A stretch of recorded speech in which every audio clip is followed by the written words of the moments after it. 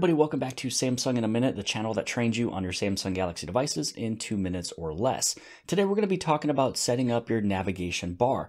Now there's two ways of getting inside of that settings screen. If you pull down the notifications panel twice and you look inside of your quick settings, you'll probably see one right here that is called navigation bar. If you press and hold on the icon, it'll take you into the settings. And the other way is by pulling down the notifications panel, clicking on the settings icon, and then on display. As you scroll down underneath the display, you're going to see the one right here called navigation bar.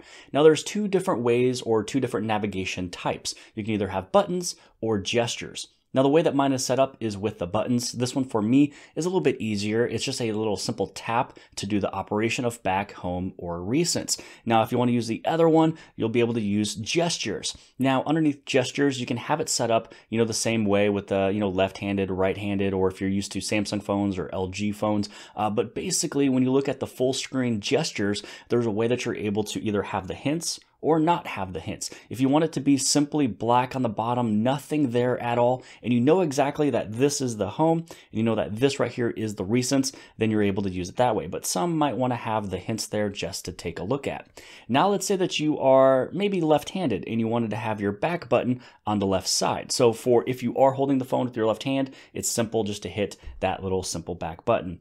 Now the way that mine is set up is with the navigation buttons, and I have it set up right here with the right hand side being the back button, home, and recents. This is just what I'm used to. I am right-handed, so simple tap back is what I use. If you're used to LG phones or you're left-handed, then you could put it on this one where the left icon over here is the back icon, home, and recent. So home will always be in the center. So this was a quick video showing you how to set up your navigation bar. So I hope that you guys have liked this video. If you guys did, please give this thing a huge thumbs up. Don't forget to hit on subscribe. You can subscribe here on the very bottom left-hand side of this little circle.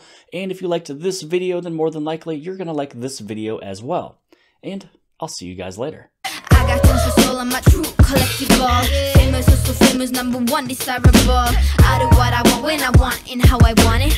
Leave you with the one in the air, that's how I roll. I got tons of